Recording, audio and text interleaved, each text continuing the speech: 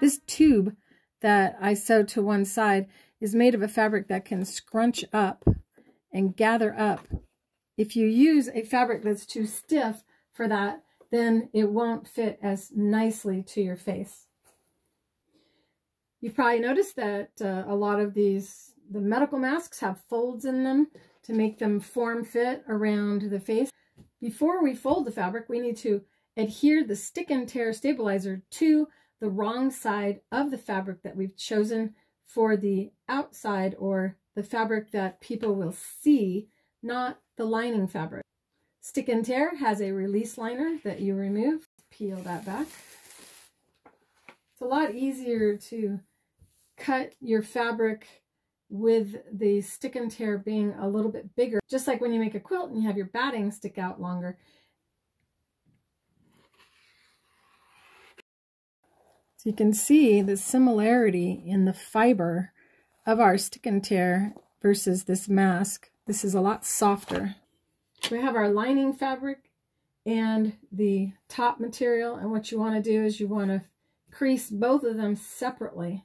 So how I prepared this was I fold my fabric right side together in half to find the center of my actual mask fabric.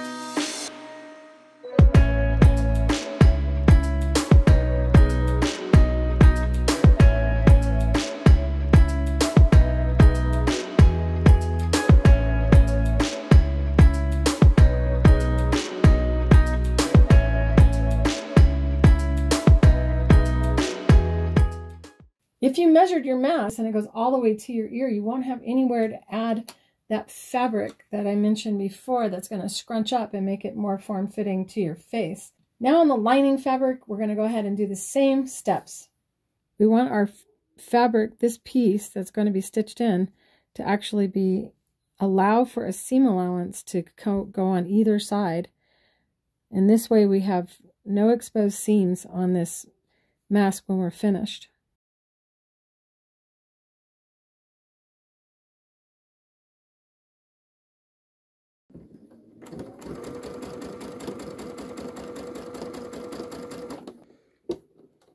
And then fold the fabric over.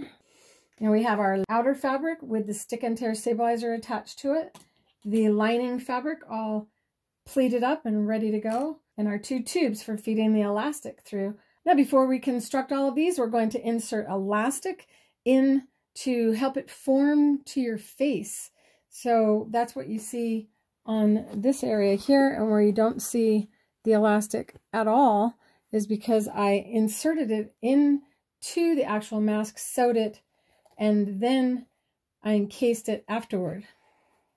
The length of elastic that I chose for mine was a 4-inch spanse. That does not mean that the elastic itself is 4 inches.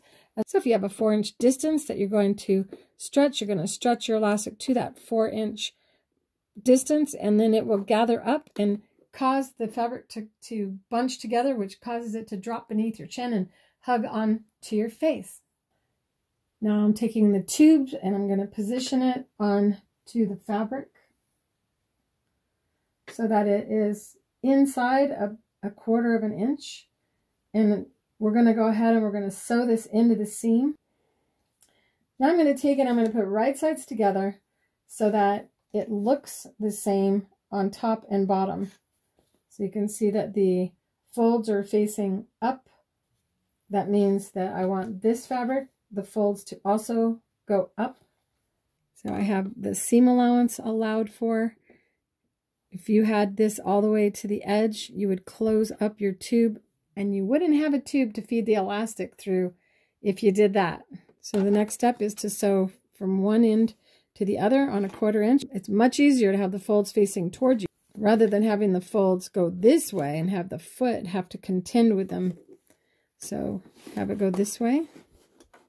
It's not that important that you achieve a 1/4 inch for this. I'm going to go ahead and start in from the edge and sew a couple stitches forward, then go reverse, and then come back again. I'm using a 90-14 universal needle for the construction of this. We're going to go ahead and repeat that on the other side.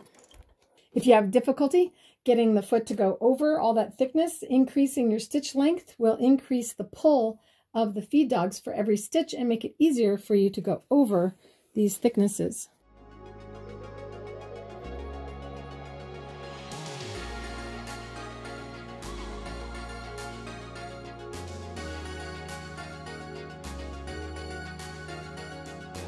Now we're going to sew on these two sides, but we need to leave an area to turn this right side out when we're finished.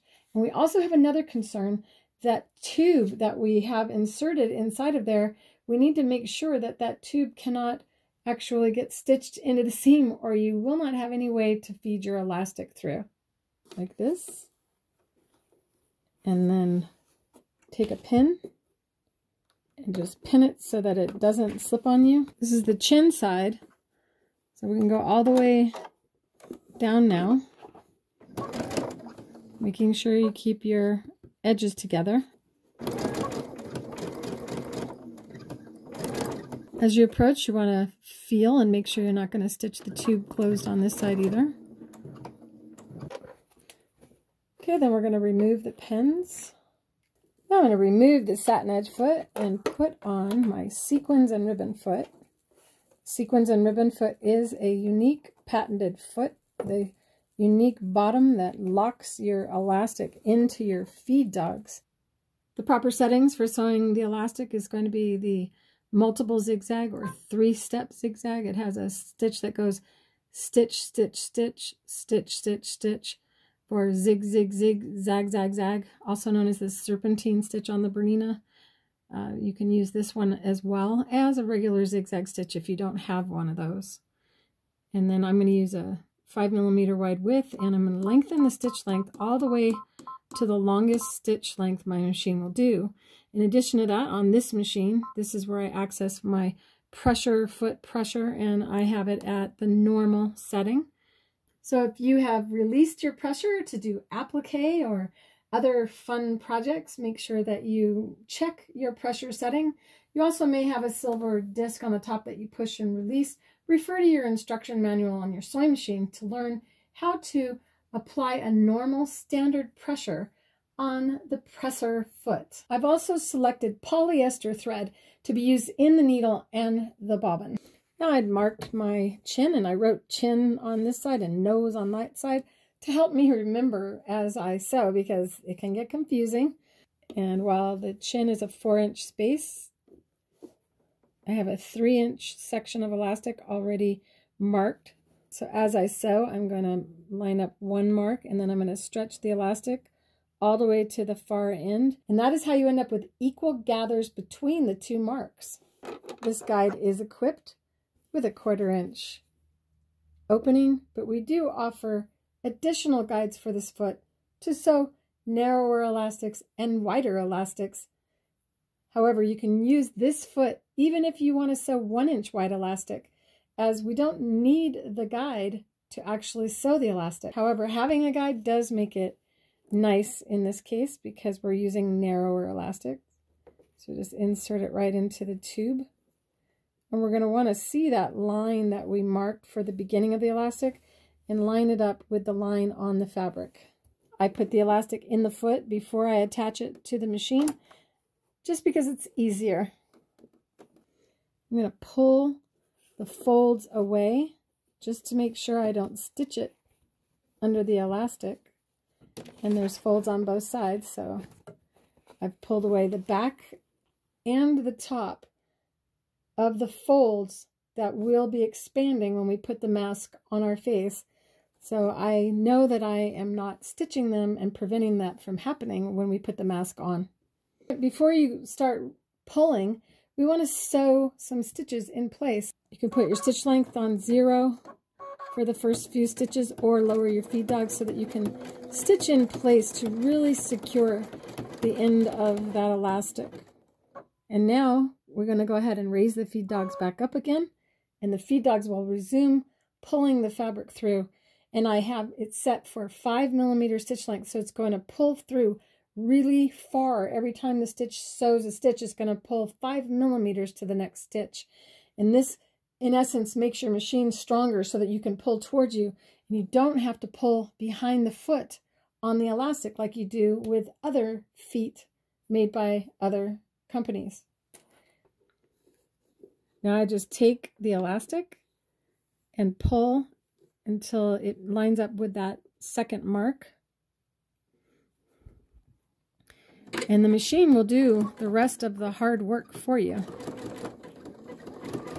Not looking at the needle, but watching that line, and just keep lining it up there.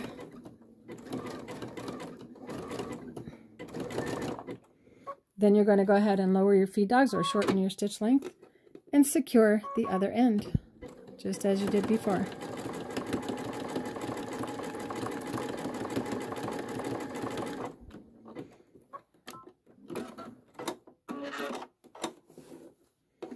And you can see how the fabric is bunching up. We'll go ahead and cut the elastic.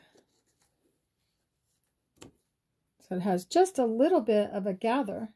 We're going to turn this now right side out before sewing the nose elastic in place. I'm just reaching in and feeling for the tube that I stitched in, as it's a perfect little handle for pulling the right side out. And then just pull it right side out. And you can see that it's not very straight. Press this so that the edges line up with each other, like that. You'll notice that the foot tips, and that is why I have this always ready as I work with thicker materials, to just set it there and it will level off the presser foot. Just go ahead and secure the beginning of your stitch as well. Keep your eye right there, or simply try to not have your stitches change as you go along the edge. And what I'm doing is pulling the fabric flat, trying not to pull it too hard, because you want the feed dogs to still feed the fabric through.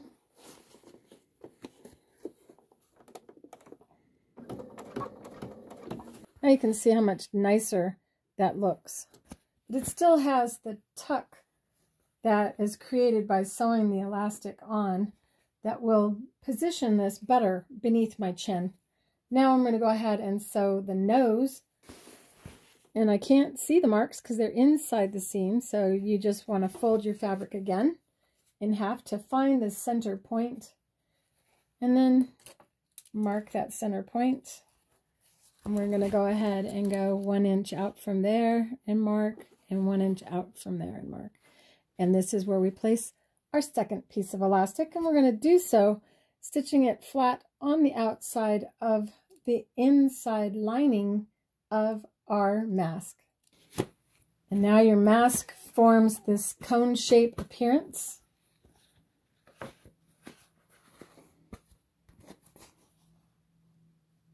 And forms to your face. Next step is to put the elastic loops through. So you can just take a safety pin and pin right through the end of your elastic. Go through that tube, or if you have any other type of feeding technique that you like to use, and just go through. Comes out the other end. This is where you're going to go ahead and remove the safety pin and tie a knot. After making one for myself before, I know that a 7-inch piece of elastic is adequate for me to tie a knot and then still be able to go over my ears without feeling as though my ears are getting pulled down. So just go ahead and tie a knot. And then you just pull, and the knot will go inside of the tube, leaving you with this little loop. And I recommend you don't stitch the elastic to the tube should the elastic start to weaken and you need to replace it. And also because it may pull hard on your ear and make you want to fiddle with it more. And there you have it. A mask that easily goes on and hugs the cheeks, the chin, is very sturdy and very comfortable. And when you get makeup on it, well, you could throw it in the wash and use it the next time. I hope that you found this video beneficial. If you did, go ahead and hit that like button, share it with your friends, and if you've yet to subscribe to my channel, well, I sure hope you'll do so today. Remember, these are difficult times for many. Be kind to one another and be well. I will see you in the next video. Thanks for watching. Bye.